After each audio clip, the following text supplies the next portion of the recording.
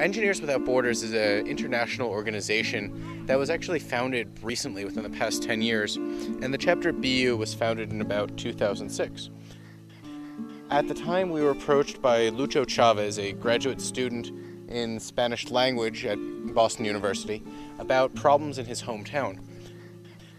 About 30 years ago, the town had been hit by a series of devastating floods on the nearby Chocol River, forcing most of the population to either relocate to a new town or build new houses higher up the mountain.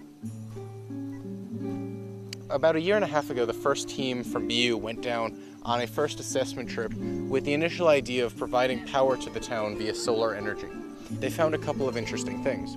One was that the town had already been wired by the government for electricity, although no service had been provided by that point.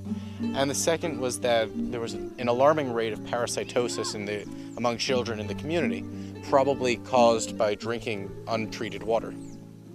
Therefore, we came down this year with the idea of testing the water and doing some research and investigations in the possibility of building slow sand filters.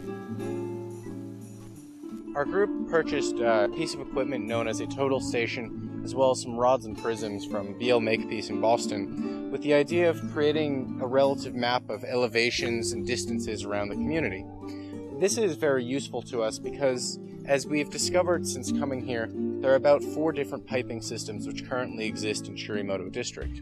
So among other things, we're trying to get an idea of where all these piping systems go, as well as the altitudes of the various reservoirs for each of these systems, so that we can look at everything on one concise scale.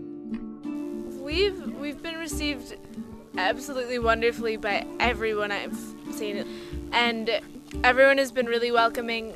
Everyone is hospitable. We've been invited to homes every couple of days for lunch. Everyone we talk to is very inviting, and it's been a really wonderful welcome for us here.